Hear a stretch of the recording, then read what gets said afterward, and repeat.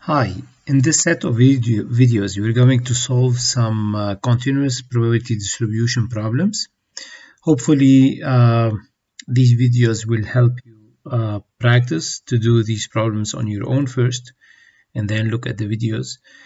And more importantly, they can be used to reinforce what you have learned in the material videos that were posted earlier. So I strongly advise you to look at the questions, try to do it on your own first, and then look at the videos to verify your answers. So let's go ahead. Okay, so the first problem, which is from our textbook by Keller, it's problem 8.6. It entails problem about a variable that has a uniform distribution, which is the simplest form of a continuous distribution, and it's simple, and I like always to start with these problems because it's easy for students to visualize the probabilities under the curve, because the curve or the probability density function curve is very simple. And even though it's simple, it provides a very good introduction to understand the procedure of finding probabilities under any probability density function, no matter how complex it is, because it's exactly the same logic. So let's start with that. Here we are given that a time for a student to complete a quiz is uniformly distributed, okay? And you know that for a uniform distribution, we have two parameters. So it's uniformly distributed. These two parameters are the minimum, of course, that this time can take, which is 30, and the maximum, which is 60. So we need to find the probabilities of different events, and we start with the simple one. The student requires more than 55 minutes to complete the quiz. So first, let's define our variable. The variable is the time it takes students to finish this quiz, right? As given on the top. So I can describe X as being a uniformly distributed variable with two parameters, A and B. And we are always given these parameters, right? Usually you get them from historical data. And here we are given that these are 30 and 60. 30 and 60 as was given for us in the first paragraph. So you know that to find a probability, and because it's a simple PDF, we can just simply find the areas under the curve, the PDF curve. So let's see how does this PDF look like. So these, on the horizontal axis we have X, vertical we have f of X, and we know that X is in the range between 30 and 60 as given. These are the parameters of the distribution. So how does f of X look like? How does the PDF look like? You know that because it's uniform distributed, it is a horizontal line, right? Given by 1 over b minus a. So it's a constant, which means that it's a horizontal line. So I can now plot it. Here we go. And what's the height of that? I mean, where does it hit the vertical axis? As given in the top function, it's 1 over b minus a, so it's 1 over 60 over 30 in our case, so it's 1 over 30. All right, so it doesn't matter what's the scale of our vertical axis, right? So this will be 1 unit in this scale, which is 1 over 30, and then this can be 2 over 30, but I'm not going to need it anyway. Okay, so the height is 1 over 30, and we're going to use the lot to find the areas. So now the question is, what's the probability that X is greater or equal than 55, right? That was the question. So what is that? Let's see where is it on our curve. Here we go. This is 55. We know that it's 5 minutes away from the upper bound of our distribution. So here we go, this is it. So we are mainly looking at this area, right? Because we know that probability is the area under the curve, or under the line in this case. So let's call that A1. So which means probability that x is greater than 55 is A1. So all what I need to do now is to find the area of A1. You know, this is a rectangle, and the area of a rectangle is what? It's the base, okay, multiplied by the height. Here we go. I know the base, which is 60 minus 55, so it's 5. And the height, I know it, it's 1 over 30. So that's it. This is our probability. You see, it's very simple. All right, all what you have to do is to know how does the PDF look like. And in the case of uniform distribution, it's always a horizontal line equal to 1 over the upper limit minus the lower limit. So let's answer 2 more questions. Okay, question B, part B. We need to find the probability that the student completes the quiz in a time between 30 and 40 minutes. Okay, so here I kept the PDF curve that we plotted in the previous slide. And the question here is find the probability of x between 30 and 40, right? So what's that probability? We know that it's equal to an area, so let's find this or locate this area in the curve. Here we go. So this is the 40, it's between 30 and 40, so we're looking at area A2.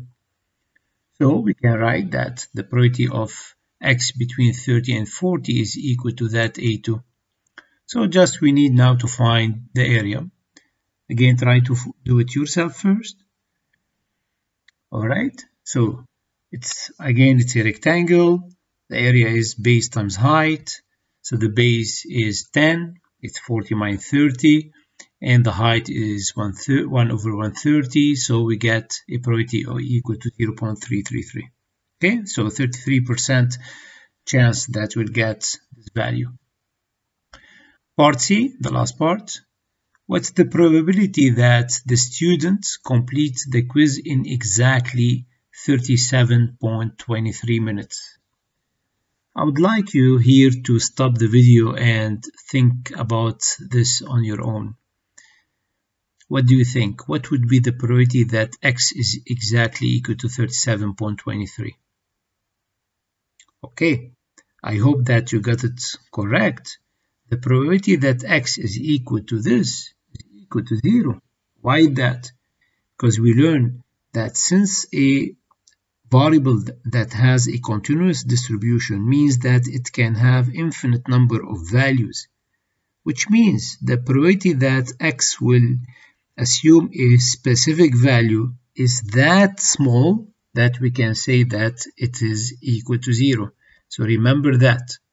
Okay, when x has a continuous probability distribution, the probability of x assuming a specific value is equal to 0. If you want to follow the approach of finding the area, it's like finding the area of a line, very, very thin line, so it's equal to 0, right?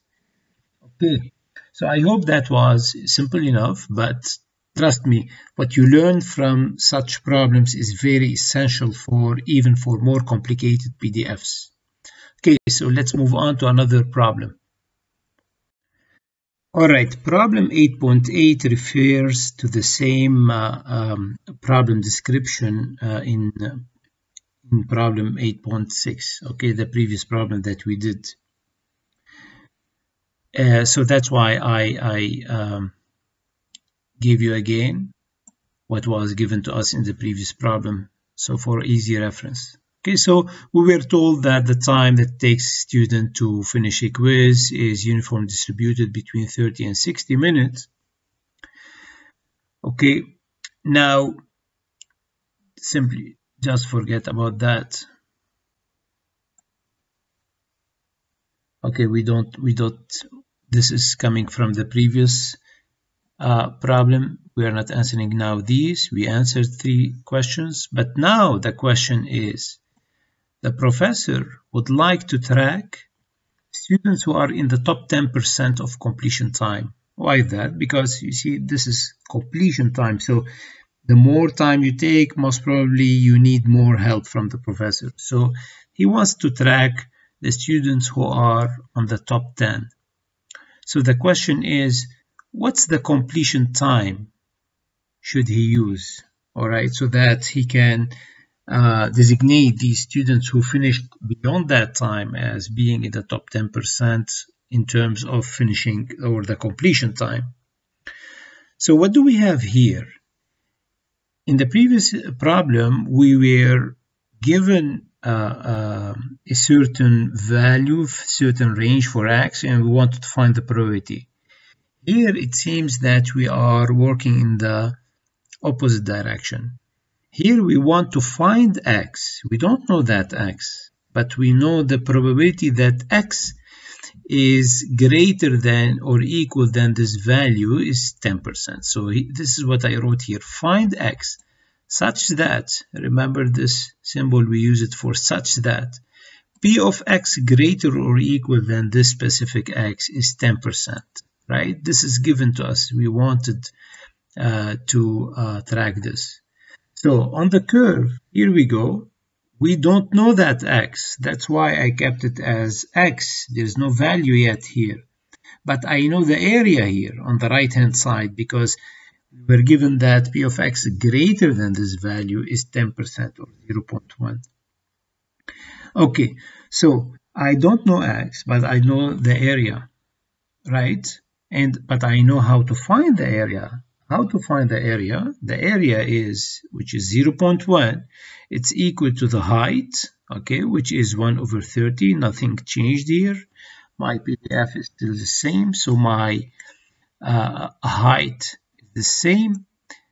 And this is my base. Now my base is unknown yet for me because it has the value x. I know that the base is 60 minus x, right? You can see that under the curve. It's 60 minus x. So what we can do now, we can multiply that 30 by the 0.1. Okay, I need to clean this up for you because you cannot see now what I just wrote. Okay, here we go. So we multiply 30 by 0.1. And on the right hand side I still have 60 minus x, and now we solve for x. Here we go. So we bring x, or we multiply that first, so 3 equals 60 minus x, and then bring x to the left and 3 to the right, and here we go. X is 60 minus 3, which is equal to 57. Okay, this problem is very important because unlike many probability problems where we are given a range of x, we want to find probabilities. Sometimes we are given the probabilities and we want to find the corresponding x.